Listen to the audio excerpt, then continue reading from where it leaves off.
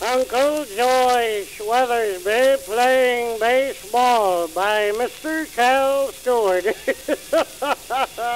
Well, sir, I'd hear tell a whole lot at various times about them games of football you have down here in New York. Allowed I'd have to see a game of it. So the other day I went out here to one of your city pastures to see a game of football. Well, I must say, I didn't see much ball playing of any kind. All I got to see was about 50 or 60 ambulances, and I think that many surgeons and physicians. Well, from what I could see of the game, I calculate you needed all of them.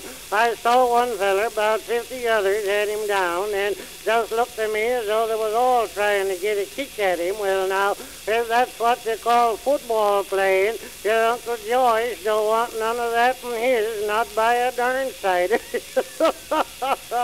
Well, I never played but one game of ball in my life. You see, it was along in the springtime of the year, and weather was pretty nice and warm. Boys are feeling a little kittenish, and they said to me, "Uncle, we'd like to have you help us play a game of baseball." I said, "Boys, I'm a-getting a little bit too old for them kind of pastimes, but I'll help you play one game. I'll be gosh dinged if I don't." Well, we got out in the pasture, was just a-getting ready to play, got the bases and bats put around in their places, and bucket of drinking water up in the fence corner where we could get a drink when we wanted it, and I happened to look around, and there was a gosh darn as big as Billy Goat I calculate I ever seen in my life.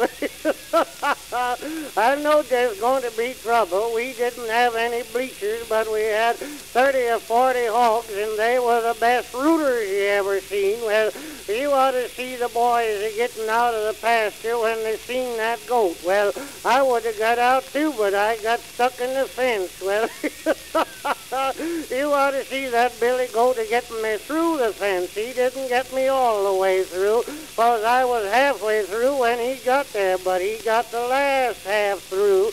I didn't make any home run, but I was the only feller had a score of the game. I couldn't see the score, but I had it. Every time I'd go to stop down, I knowed just exactly how the game stood.